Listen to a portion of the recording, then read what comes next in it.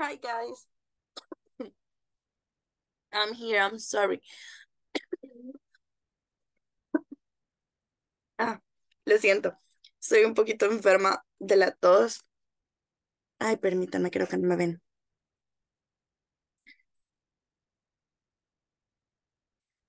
Choose picture background.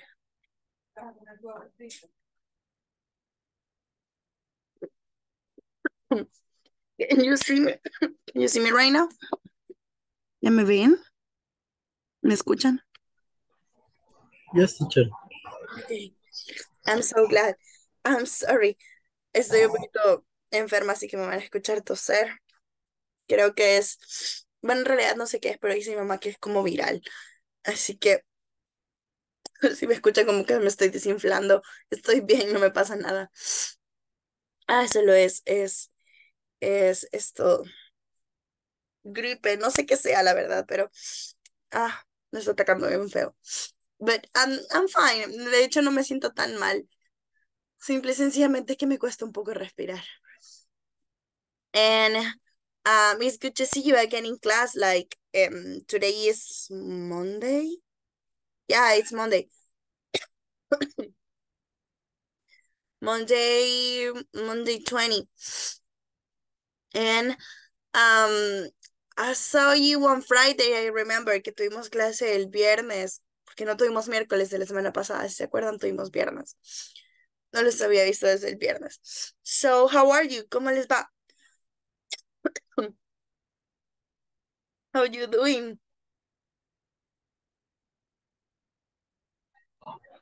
I'm still working, teacher. Really? Yes. Oh my God, that's too late to work. Yes. Where do you work, Hector? Ice Bakery. Es en plan de la laguna. Eh, so, Uh-huh. yes. Oh, so you are baking. Oh, it's a cupcake. Yeah, I see. Oh my God. That's a little late to bake it. Un poquito tarde para estar horneando. Sí, es que este mañana lo vamos a entregar a las 5 de la mañana. Por eso le tocó quedarse tarde. Sí, sí. I understand. So you're gonna be just watching the class. Va a estar como oyente. Sí, porque en una media hora me voy para la casa. Ahí sí ya me voy a desconectar y solo voy a tratar de escuchar un poco. Ok, está bien. Igual si no, ya sabe que la clase queda grabada y queda en la playlist. Ok, thank you, Héctor. Ay, perdón. De verdad no sé qué me pasa. Ah, I'm fine. Okay. And how you doing, the rest of you? Wilber, Carlos, Reina, how you doing? Hi. ¿Cómo están? Hi, teacher. Good evening. Hi, Reina. It's good to see you again. How are you? Thank you. I'm fine, teacher. You fine? Okay, I'm so glad to hear that. It's so great that you are fine. You are not working right now? No, teacher. Hoy no. Bueno, sí trabajé, pero ya salí. Ya salió. Okay, it's good to hear that. Okay, I'm just here and I'm so glad to see you, of course. Veo que vemos bien poquitos. Hay 4 de ustedes, 5. Quizás los demás se van a conectar después. Espero que hayan terminado la plataforma. Recuerden que la necesitaban para hoy, así que espero que todos la hayan podido trabajar, que la hayan terminado. Yo sé que les avisaron bien a distiempo, pero espero que hayan podido trabajar en eso. Y nosotros vamos a seguir con las clases con normalidad. Ya solo nos queda esta semana y el jueves terminamos el módulo. Terminamos este módulo, así que espero que todos lo estén haciendo muy bien. So, I think that we can start. Vamos a empezar. I'm gonna show you my screen. Les muestro mi screen y me avisan cuando la puedan ver.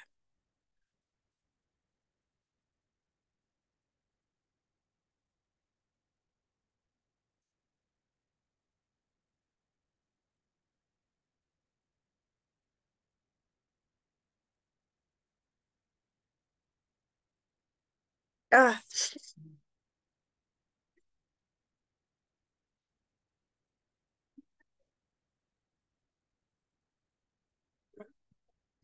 no lo pueden ver todavía, ¿verdad? Me parece que está cargando. No, teacher. Ujú. Sí, me parece que está cargando. Yo creo que el internet está un poquito débil hoy. Un poquito nada más. Pero lo voy a volver, mejor lo voy a cancelar y lo voy a volver a mostrar.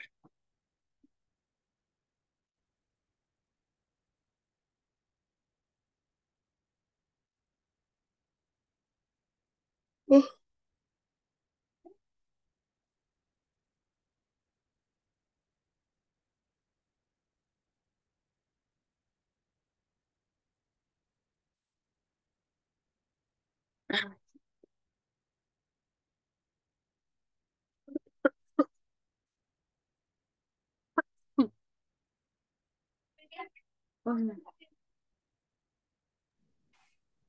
Bless you.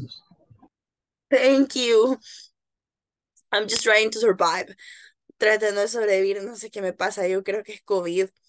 O no sé, porque es una tos bien seca, pero no es gripe, no sé. Está bien raro, la verdad. Okay.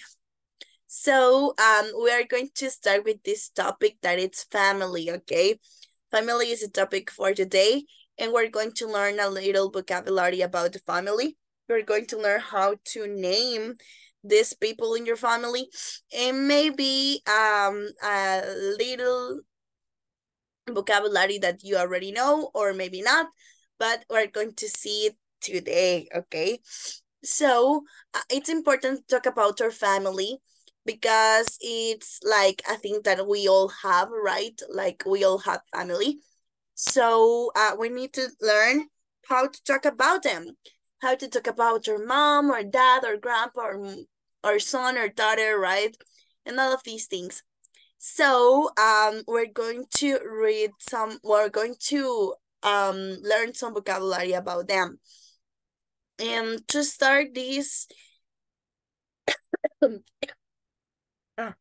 the question is, how can I name my family? Like the main question of the topic, how can I name my family? And maybe you know some concepts like mother, father, brother, sister, and all of these things. But the point of this topic, it's like that you can know, for example, different types of families that you can find, not only like mother, dad, and all of these things. We're going to see like other types of family and how to call them. So the main question is, how can I name my family? ¿Cómo puedo nombrar a mi familia? ¿Cómo puedo decir que alguien es algo de mí? Right? So we're going to learn about this today. To start, we're going to have a reading time, of course. Vamos a tener un reading time. Les voy a mostrar el reading y me avisan cuando lo puedan ver.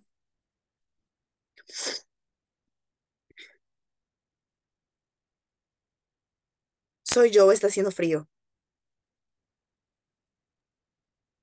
Teacher, está haciendo frío. ¿Verdad que sí? Dije, qué raro, quizá me estoy enfermando. Yo dije, me va a dar calentura o algo, pero no, también siento frío. Ah, ok, qué bueno saber que no solo soy yo.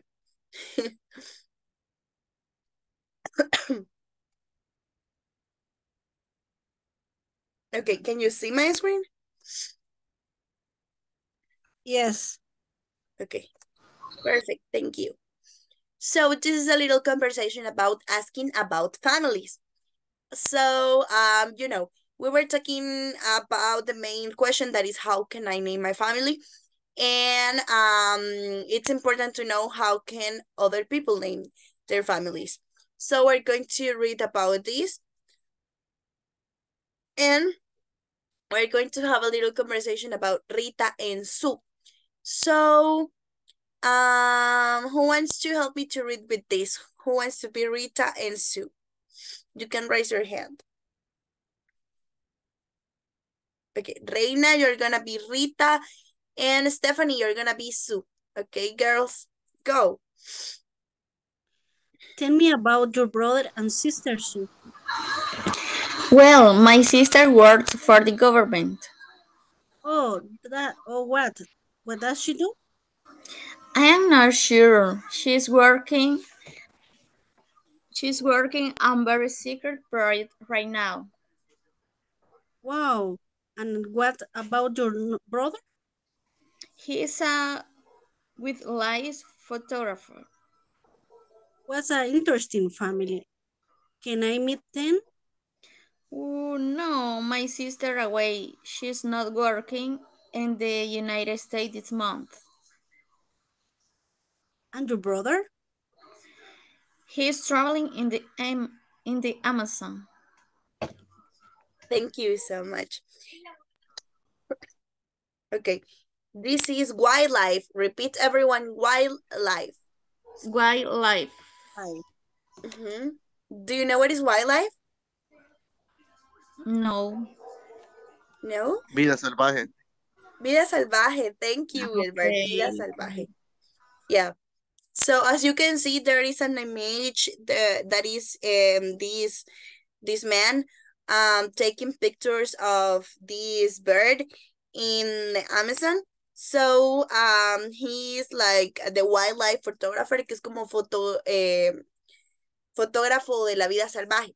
Wildlife photographer. Okay. Excellent. You are doing great. So you can see they are asking about the family of Sue, of course. No.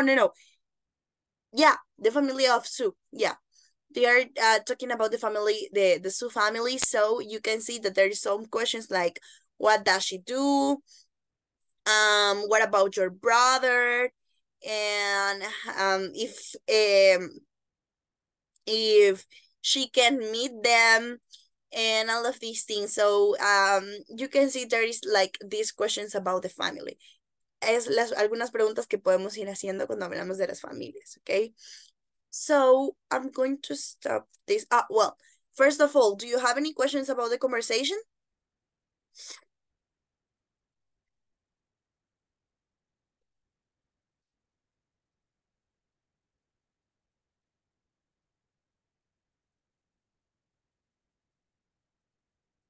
No, todo cool. Okay. So I'm going to stop here and we're going to go back to the presentation.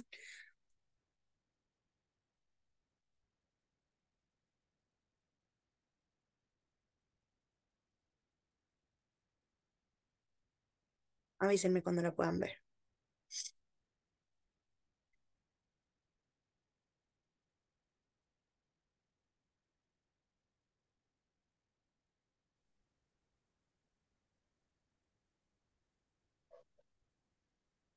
¿Ya lo pueden ver? Yes, teacher. Okay, thank Yes. you.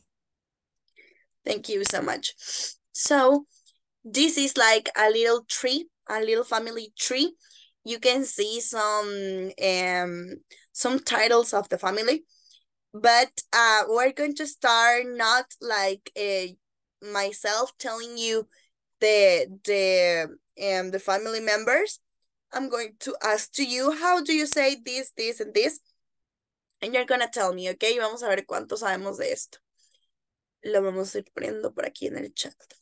So we're going to start with the basic things. How can I say mama?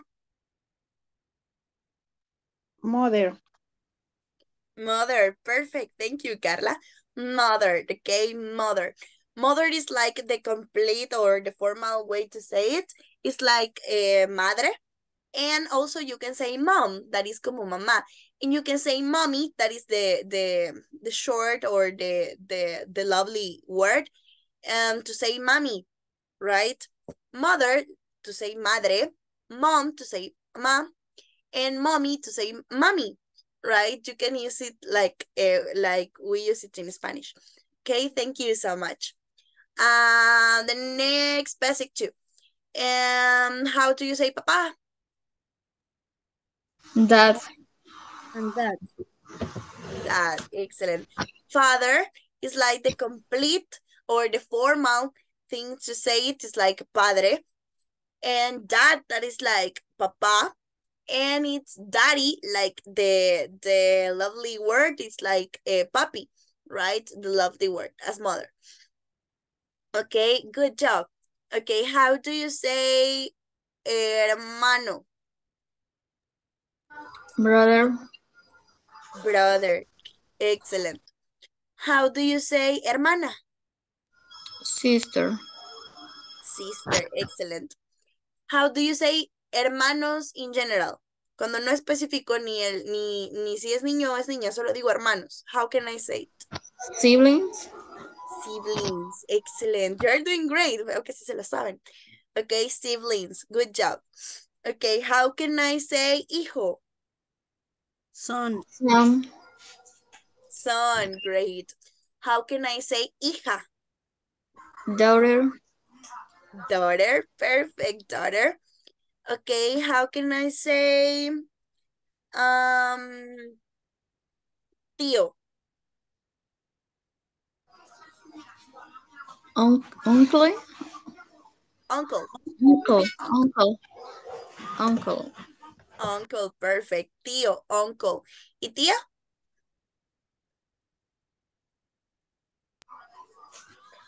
Aunt. Aunt, perfect. Uncle is tío and aunt is uncles, tía. Excellent. Okay. How can I say primos? cousin, Cousins, yeah. For he or for she is the same thing, cousin. Okay, how can I say sobrina? Niece.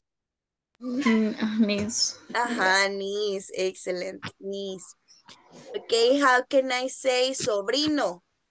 nephew, Nephew. Okay, yeah, you're doing fantastic. You're doing great. Okay. How can I say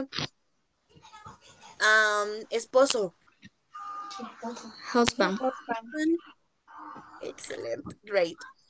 How can I say esposa? wife, Wife. Perfect. You're doing good. Okay, esposa. Wife. Okay, how can I say abuelo? Grandpa.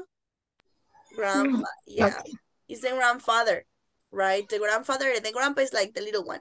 So grandfather or grandpa. How can I say abuela? grandmother, Grandmother or grandma, right?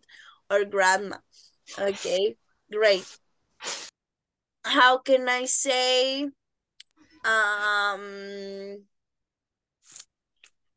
bisabuelo? No, perdón. No, sí, bisabuelo.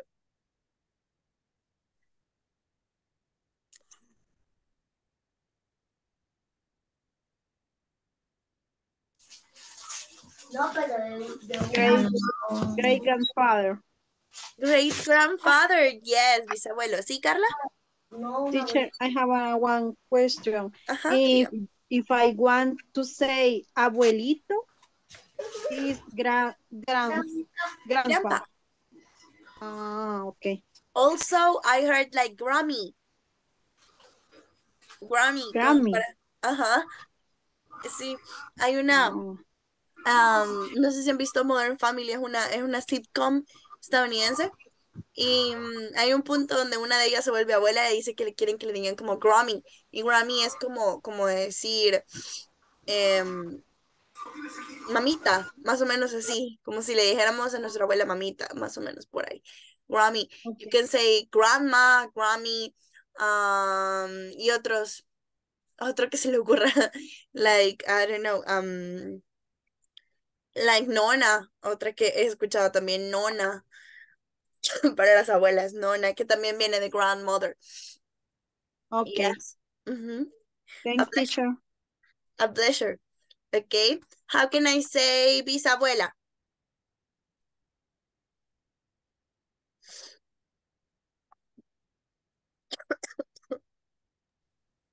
Great grandmother. Great grandmother. Perfect. Okay. Vámonos uno más arriba. How can I say tatarabuelo?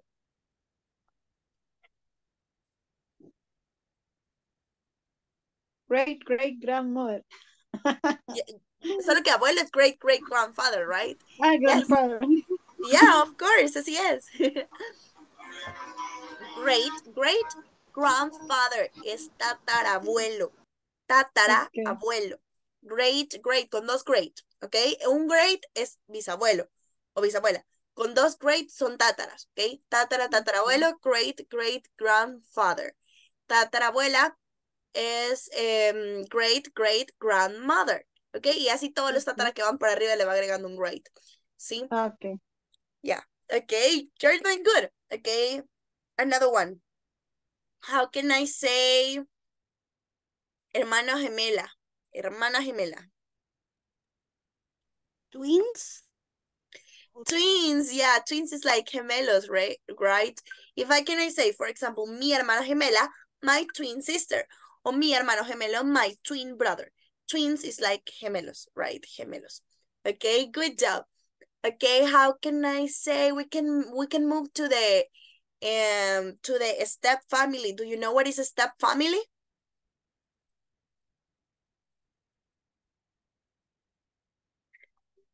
What is a step family?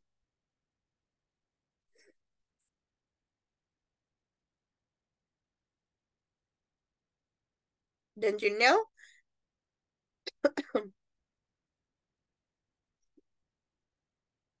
No. Okay, step family se escribe así. Y es la familia adoptiva. Ok, la familia adoptiva. Que es esa familia que realmente no es su sangre, pero puede que haya tenido, por ejemplo, que su mamá se vuelva a casar o el papá o alguien y pues hay una familia adoptiva. So, ¿cómo diría, alguien sabe cómo diría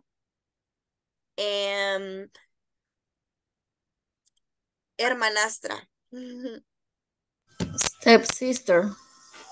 Stepsister, perfect, stepsister. Hermanastra. Perfect, stepsister. Okay, how can I say hermanastro? Like Drake y Josh. Step brother. Step brother, perfect. Step brother. Este es hermanastro. Okay, how can I say madrastra? Stepmother. Stepmother, madrastra. How can I say padrastro? Stepfather. Stepfather, padrastro. Okay, how can I say how can I say hijastro?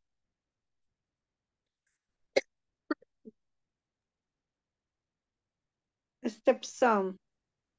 Stepson, yeah, you are doing great. Lleva la misma lógica, right? Hijastro. Lo mismo con hijastra, stepdaughter, right?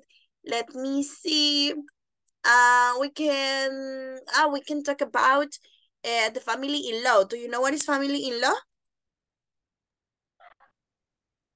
Los cuñados. Yeah, No. yes, but what is family-in-law? ¿Qué es eso? ¿Qué son los cuñados? ¿Qué es ese tipo de familia?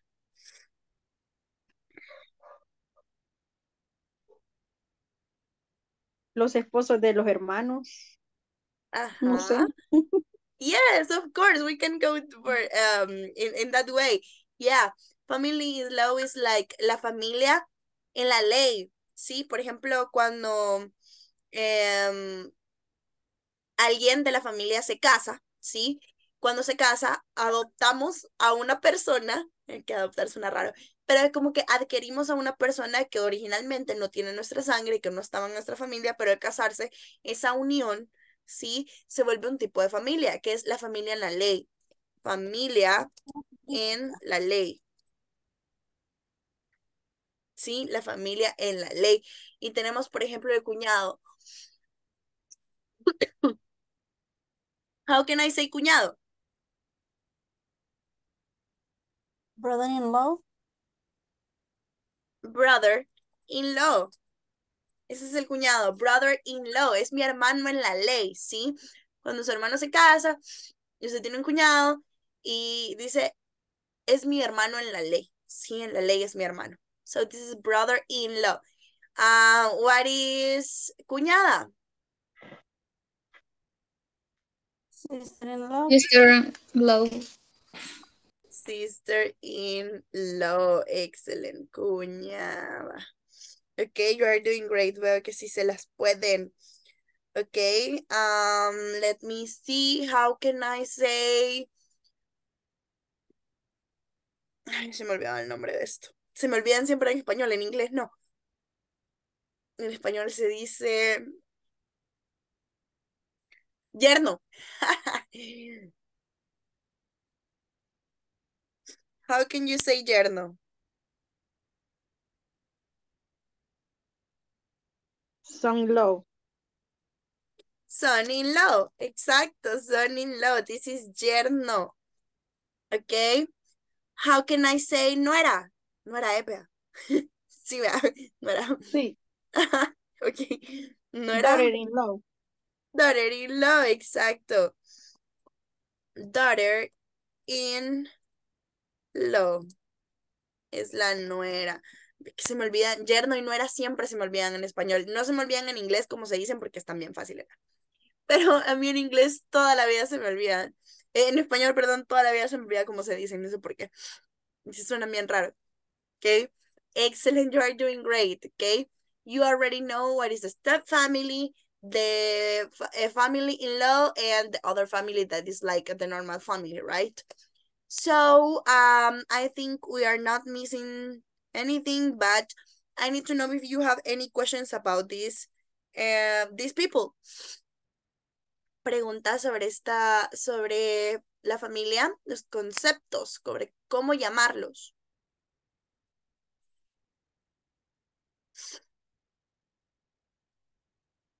¿No? ¿Todo bien? No se me escapó ninguna por ahí. Se me escapó alguna, me pueden preguntar. Ah, juro que cada vez que toso siento que me están raspando la garganta. Ah, I'm dying. No, I'm not dying. O sea, no me estoy muriendo de verdad. Pero sí siento que me estoy muriendo un poquito. Ok. No questions. No, teacher. No. No, teacher. Okay, perfect. So, we're going to talk about our families first of all. Talking about our families. And for this, we're going to choose, we're going to think about our families, of course.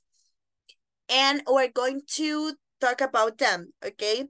But first of this, I need you to remember the modal verb would. So maybe you can include it in your exercise. It's not like an obligation, but you can if you want to practice with the modal verb would. So first of the speaking activity, I need to know what do you remember about the modal verb would. ¿Qué recuerdan de este modal verb? ¿Lo vimos?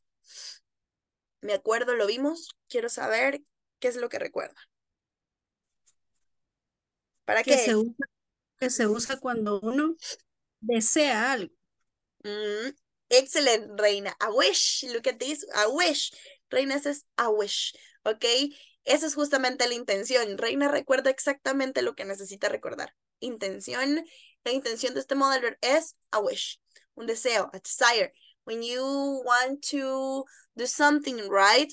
Incluso estuvimos viendo en la última clase y me acuerdo que me hacían esta pregunta de que cuál es la diferencia entonces con will.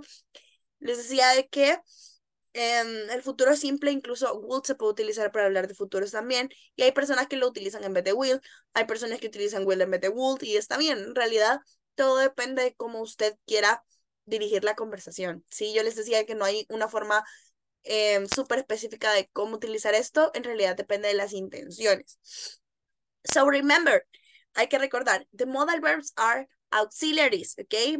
Auxiliary verbs, verbos auxiliares, and it will always be with another verb in the base form or infinitive form, in simple present, whatever you want to say it.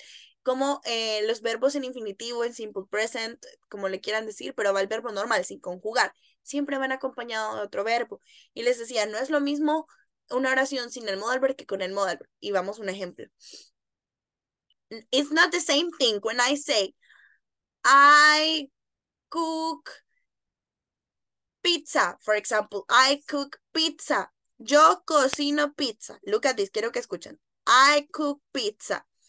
But if I add the modal verb, I am changing the meaning of the sentence because it's not the same thing if I say I cook pizza that if I say I will cook pizza. I would cook pizza. ¿Sí? Que en el español le vendría siendo más o menos un cocinaría pizza. ¿Sí? It's a wish. Ahí estoy hablando de un wish. Y es, si se ven, si se dan cuenta, lo único que le agrego es el would, pero eso ya le cambia todo el significado de la oración. Ya no es lo mismo, ya no significa lo mismo. ¿Sí? Ese would, ese modal verb, todos los modal verbs que van a ver de aquí en adelante, todos son verbos auxiliares que acompañan a un verbo en infinitivo y cambian el significado de la oración. Would para deseos. Sí, así como lo dijo Reina, para expresar deseos. When I want to talk about my wishes, yeah, like I will buy a lot of clothes if I had money, for example. Como compraría mucha ropa si tuviera dinero, for example. I will travel to the world if I won the lottery.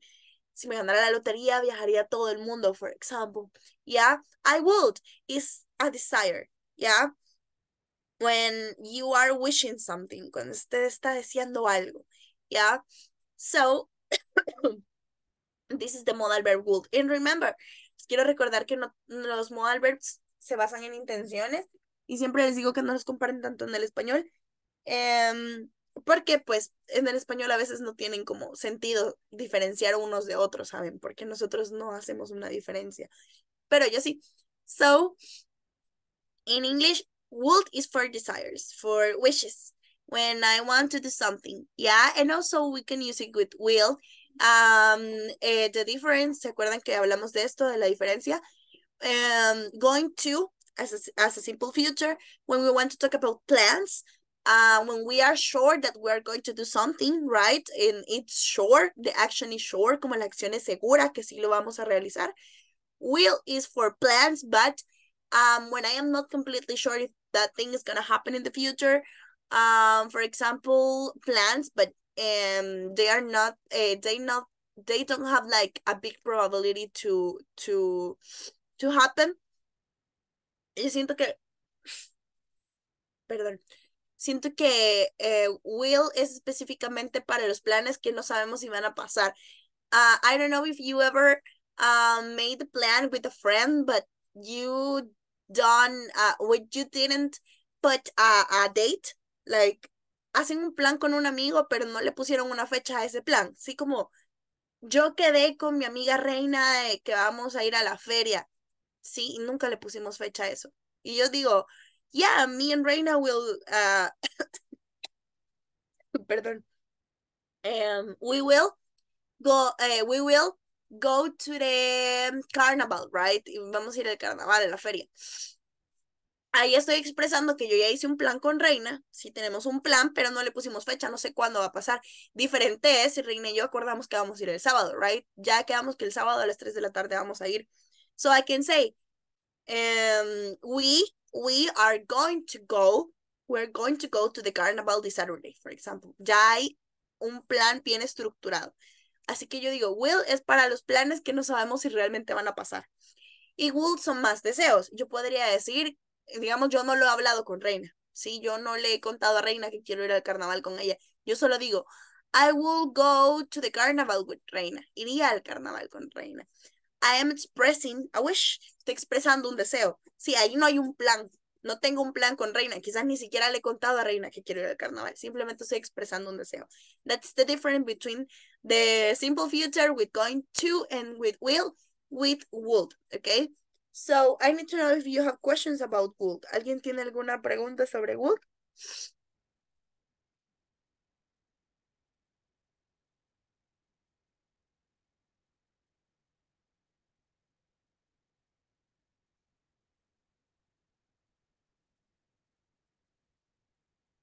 No. Ah, me voy a estornudar y se me fue. Ay, qué horrible sentí. Me estoy muriendo. Ah, I'm sorry. Okay. You don't have any questions about this. So les voy a recordar la estructura. Okay, remember, when we are talking about the modal verbs, todos llevan la misma estructura. Aquí lo único que le van a cambiar es el modal verb que usted le quiera poner, pero todos van a llevar la misma estructura. Así que si se la puede desde ya cuando vean los demás modal verbs, ya solo va a tener que saberse la intención de cada uno. Okay. Entonces tenemos, por ejemplo, subject, okay, the people that you are talking about. The modal verb, en este caso que es would, ¿verdad? Would is our modal verb for, right now we're seeing the would. The main verb, that is the verb with that is the verb in infinitive, or in simple present, or in the base form, whatever you want to say it, and the complement, of course. Okay. Si se ven, es la misma estructura del simple present, solo que con would entre el sujeto y el main verb, okay? Es la misma. And when we are doing in negative, we're going to use would in negative. Will not or wouldn't. Will not or wouldn't, whatever you want to say. Will not or wouldn't, okay? ¿Qué es el negativo? Wouldn't es la contracción, sí, es como chiquito. Y would not es la forma larga. Y es el mismo modo de hablar para todos, por cierto.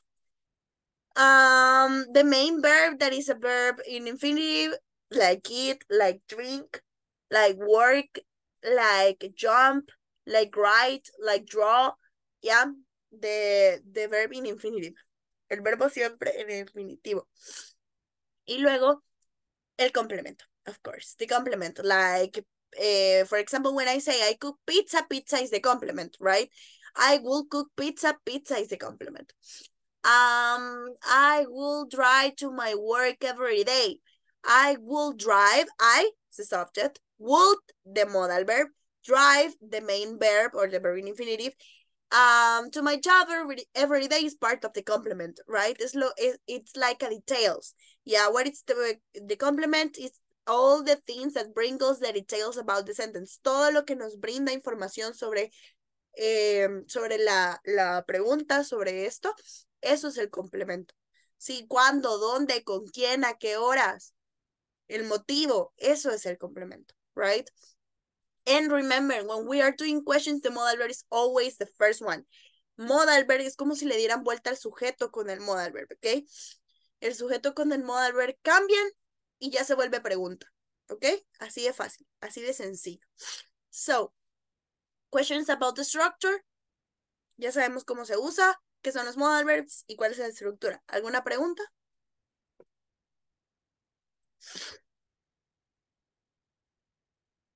No. No, you don't have questions. Okay, perfect. So, ahora sí, recurramos a hacer nuestra speaking activity. Tell me a little bit about your family, okay? Un poquito sobre su familia.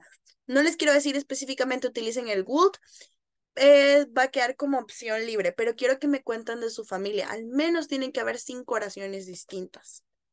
At least 5 sentences, okay? Al menos 5 oraciones. Talk to me about your family. Tell me what's the name of your mom, what's the name of your dad, if you have a husband or a wife, if you have a son or a daughter, or maybe about your siblings, or I don't know, about your grandmother or something like that. Tell me what's their names, why they do, for example, qué es lo que hacen. Yeah, talk to me about your family. Okay, al menos 5 oraciones distintas. Do you have any questions about the exercise?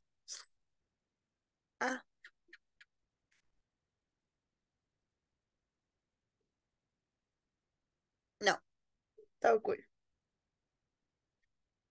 Okay, so I'm going to give you a few minutes to do this and I'm going to see you in a minute, okay? So if you have any, if you have help or any word or pronunciation or something, I'm gonna be here, okay? I'm just gonna stop my video for a minute. Go, guys.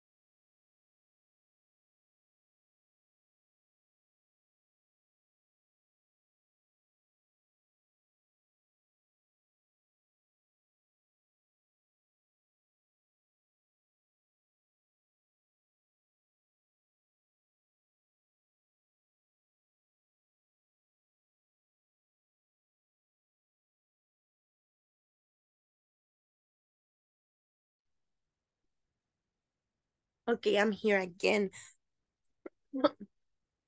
So I would like to know who wants to start with this. Who wants to be the first volunteer?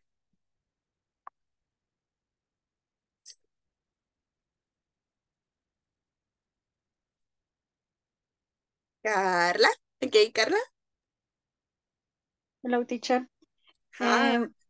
I have two brothers and two sisters, and I have two nieces and four nephews. I don't have a grandmother, and no, sorry, I don't have grandparents, Uh-huh. and they died a year ago, and I would like to have them alive. Only that, teacher. Okay. Thank you so much. I'm so sorry for your loss. I lost my grandma 3 years ago, so I know it can be so hard. Thanks, teacher.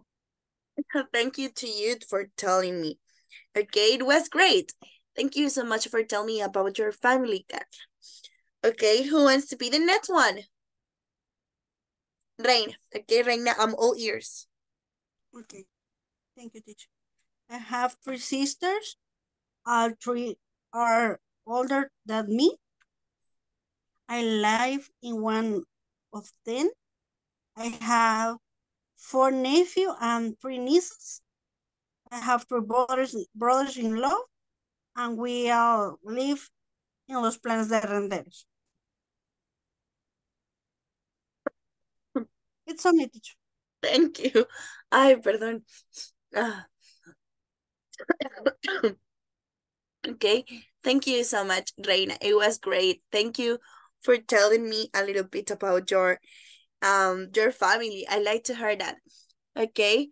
They live near to you, right? If they live in de Renderos, you live in Planes de Renderos too? Yes. Yeah. Uh-huh. I heard about it. Okay. They live with you? No? Yes. Yeah. Okay. It's great to hear that. It's a really big family right now. Oh my God. Yes, teacher. Yeah. But that sounds amazing. Like to have a lot of people living with you. It sounds Teacher, great. no sé cómo explicar, bueno, en términos de los conceptos, pero yo Ajá. tengo dos hermanas adoptivas. Ajá. Entonces, bueno, el proceso legal y todo eso. Pero no sé si hay alguna diferencia, para No. decirlo así. You can say step sisters, for example, que son como hermanastras. O también puedes decir solo hermanas, right? It's okay. Ajá. O sea, no dije porque, o sea, no fue que mi mamá se casó con otra persona que tenía hijas, sino que mi mamá decidió adoptarlas porque pues ellas no tenían familia. Ajá. But Mm, it's step family too. Siempre es familia adoptiva. ok. Ajá. Siempre.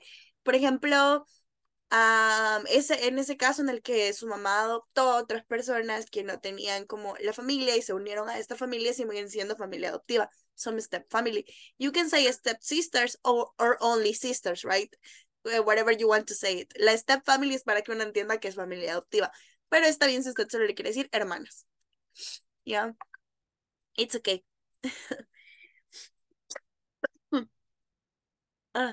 Thank you so much, Reina. Okay, ¿alguien más quiere compartir?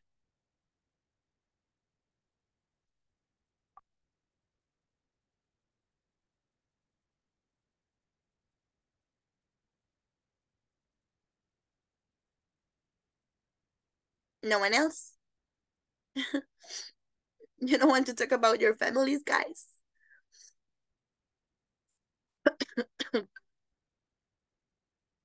uh,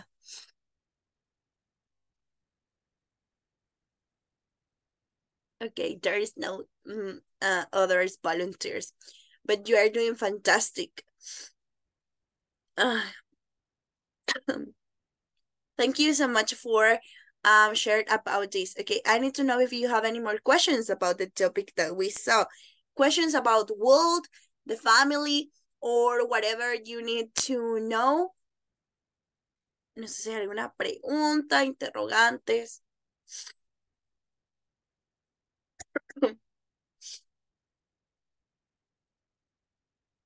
No, everything is okay. Sí, Yeah, ok. thank you. Ok, siempre les voy a mandar este vocabulario al grupo de WhatsApp. Sin embargo, espero que hayan tomado notas como de las que no están aquí, como la Step Family, la Family in Law, que yo sé que no las puse en la diapositiva, pero son algunas de las que hablamos también y yo sé que son cosas que no se olvidan, right? Así que practiquen el vocabulario, no se les olvide darle una repasadita a ese vocabulario para que no se les olvide. Y si no tienen más preguntas, los voy a ver mañana en clase, ¿ok? See you tomorrow in class. It's good to see you again. Bye. Thank you. Tomorrow, teacher. Bye. Thank you very much. You too much. Bye. Thank you. Take care.